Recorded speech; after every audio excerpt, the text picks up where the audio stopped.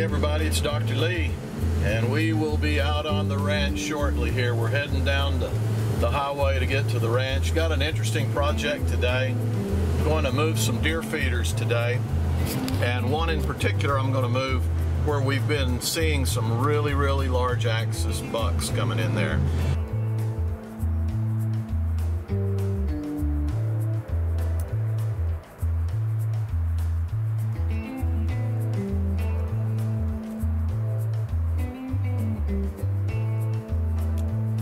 We're just about at the ranch right now, so we'll get this video going and show you what we're going to do today. Come along for the ride. Gonna be fun. Alrighty, coming into the ranch here. You can see the grasses have been growing well. The rains have been good in Texas, and we sure have a lot to be thankful for here.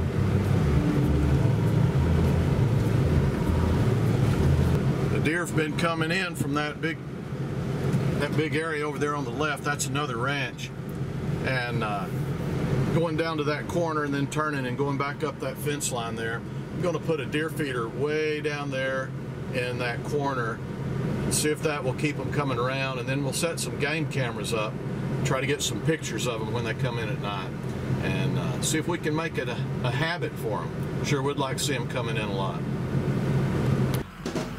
This one that you can see right there is just about empty. It would be a good candidate, but there's been a lot of pigs coming through this area right through here, and I would like to see if we can catch them on the game camera too. So I'm not going to take that one. I'm going to put a camera under it though. All right, let's see. There should be one right around here, right around this corner. Sorry, I hope my driving's not making you nauseated. Okay, go through this little gate right here. Yeah, here's one out here, and I'm pretty sure it should be empty. So I'll give you a good look at this one.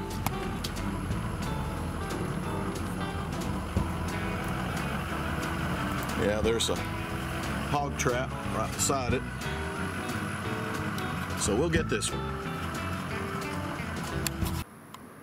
For those of you that don't know much about deer feeders, this is basically all it is.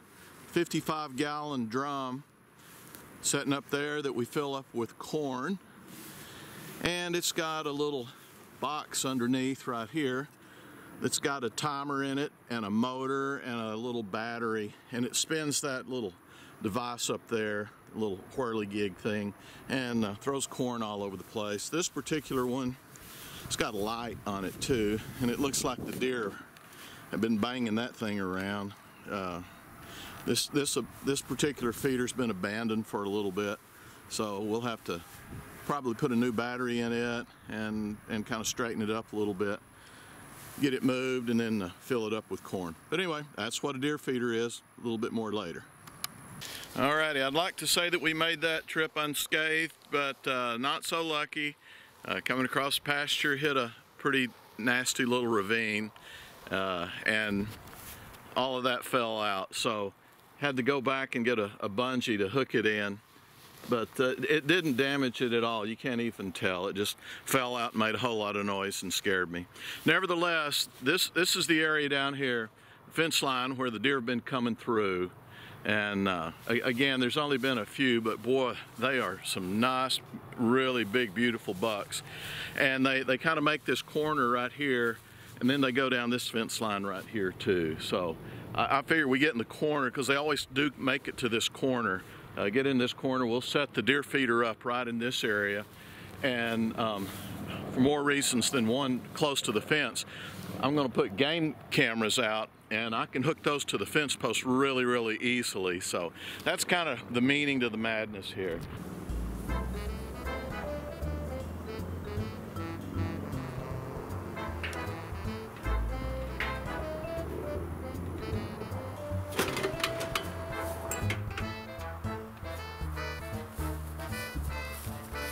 Easy as that. Only thing we need right now, a little bit of corn. That's where we're headed next.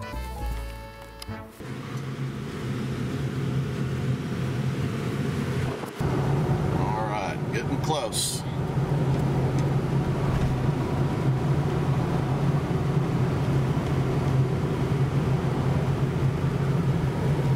You can always tell what time of year it is by the price of the deer corn.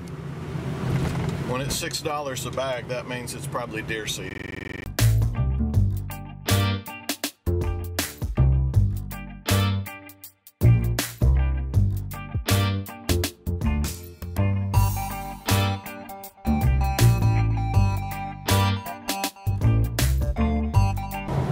Alrighty, we're heading back to the ranch now and go out there and fill up our deer feeders. And this is one of those deals where just when you think your job is the worst job in the world, you see this guy right here, and he's doing a good dance. I hope I got that on film, because he's a pretty motivated guy. So God bless him for working, but I'm glad that's his job and not mine.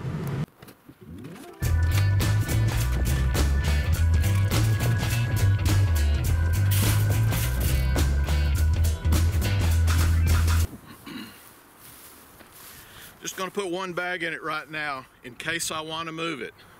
When you put 5 or 6 bags in that thing, you're not going to move it anywhere for quite a while. Takes about a month or so for it to empty out with it running pretty heavy, so we're going to do that just in case we need to move it.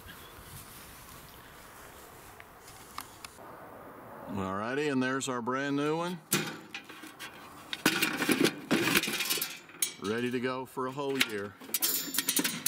These things close like that, and up here, let me see if I can get this thing focused in a little bit better. Yeah, this little deal right here, there's a hole in the bottom of the barrel. It comes down and it fills this thing up, and there's a motor that spins this and throws corn all over the place. And that's one thing I need to not forget too, and that is to put the top back on the bucket, or when it rains, it will be a mess. We are coming back into the part of the ranch that we passed earlier where the feeder was, where I commented there's a bunch of hogs coming around here. That feeder's pretty much empty, so I got all this new corn. We'll go ahead and top this one off. It'll probably take 5 or 6 bags to get it full. But anyway, a little bit of a trick. This feeder's taller than that other one. This is a pretty old feeder here, and it's a real tall one. And just kind of position my truck where I can stand up on the toolbox and get the feed in. I'll show you how we do it. Alrighty, here we go again. Going to put a new battery in this one too. They commonly burn out a battery. If it's an old battery, they'll burn it out in the middle of the winter. You never really know when until the deer quit coming. So starting out this time of year, this is the 15th of October. This is a good time to change them out.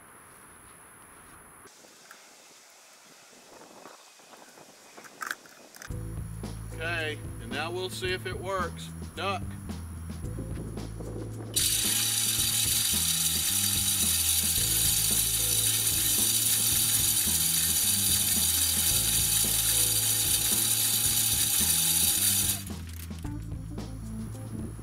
See what I mean?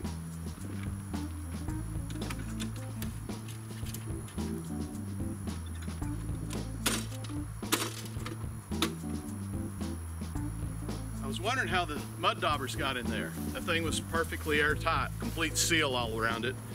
But where the wire comes out the bottom, it had a little grommet there, and that grommet slipped, left just enough of a hole where the mud daubers can get in there and build their nest. So that'll give me something to do in my spare time. You know how that goes. Anyway, this one's set up, mostly hogs coming into this one. We'll see some white-tailed deer occasionally. But I'm really excited about the other feeder that we set up on the other side of the ranch, trying to catch those axis deer. They're very elusive and hard to get up on them to really get a good look at them, and they are huge. They're a lot bigger than the white-tailed deer here, and just absolutely gorgeous. They're a spotted deer, just really beautiful coats. But anyway, hopefully we'll get some pictures and I can show you really soon what they look like. Anyway, we're out on the ranch. I'm Dr. Lee, and we may have just a few more things to put into this video. If I get time to go put the game cameras up tonight, I'll show you. I'll do a little video on that too and add it into this one. Anyway, if I don't, thanks for tuning in, and we'll see you next time on Out on the Ranch.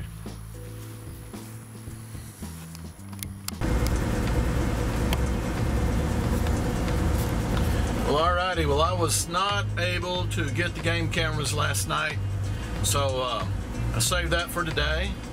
And I may or may not have skipped out of work just a little bit early today, but then again, I'm the boss, and sometimes boss gets to do whatever he wants. Anyway, I was able to get the game cameras all situated today, so we'll go ahead and take them on down to the feeder, which is, let's see if we can see the feeder from here. There it is, right there, down at the end of the pasture. And I did check last night.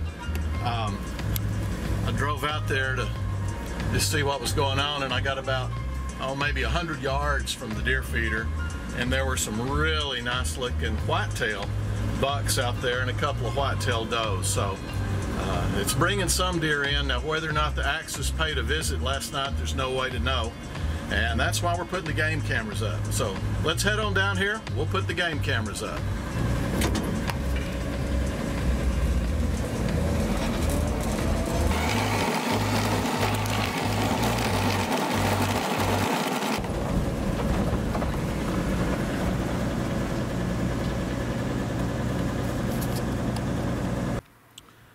Well, alrighty. Well, there's our deer feeder. It did not fall over. Everything looks good. What's really interesting is there are no remnants of deer corn on the ground at all. And I set this feeder to cycle. It cycled 3 times since it's been, since we set it up yesterday. And I set it to throw for 10 seconds at a time. I increased the throw time, so it has thrown a heck of a lot of corn out here, and there's just no corn around right now. So that's a really, really good sign.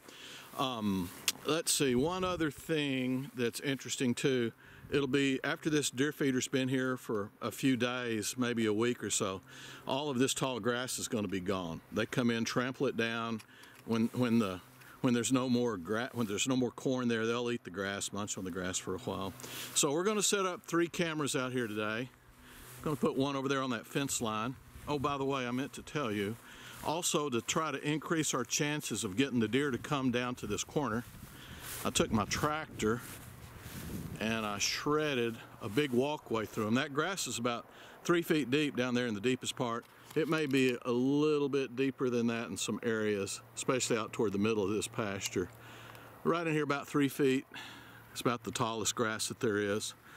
And coming back this way, I did the same thing.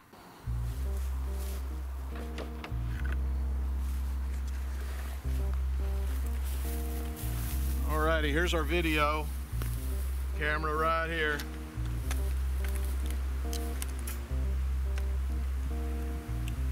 It's always kind of hard to position these things on here.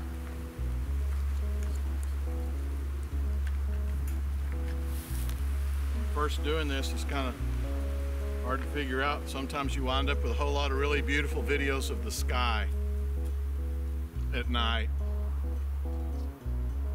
Maybe the tips of some antlers going by you and you think, oh my gosh, what did we miss there? Probably the best deer on the planet walked right by us. Okay, that ought to work. Always have to get the straps out of the way. Deer love to chew on everything. They'll eat these straps all to pieces. Don't ask me how I know that.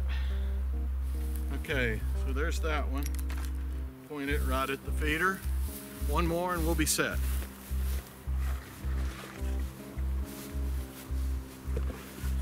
And I'm just gonna put it right next to its neighbor there. This will be the one that takes the 3-shot burst here.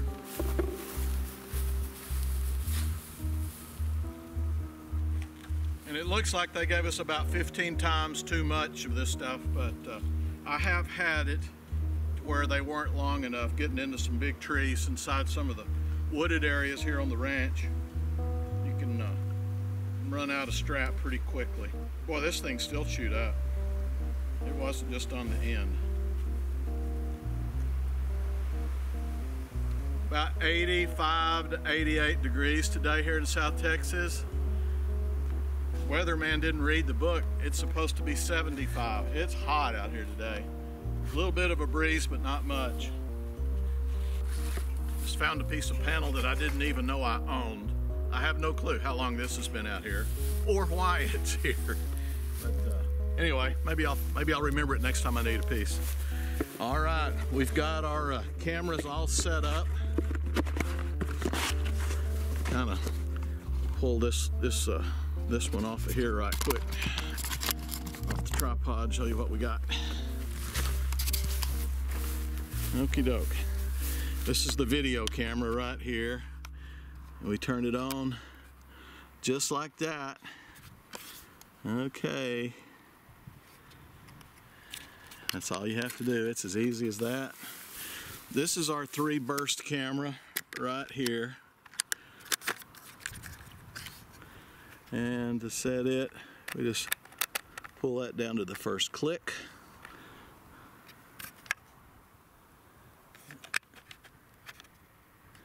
All right.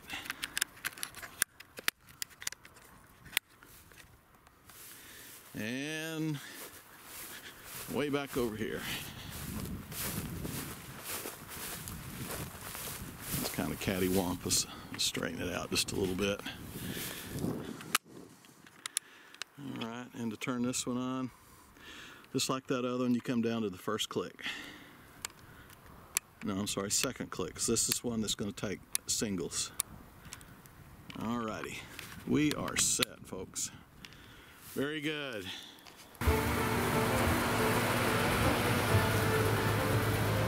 Well, it's all a waiting game now. We'll see what happens. I'll be checking these cameras every night. I'll come pull the cards and check them. As soon as we start seeing some activity with the big deer, I'll make another video, hopefully in a week or so. I sure hope you've enjoyed watching this video. I hope you had as much fun watching it as I had making it. I'll just put it that way. Anyway, we'll see you next time out here on the ranch. Take care now. Adios.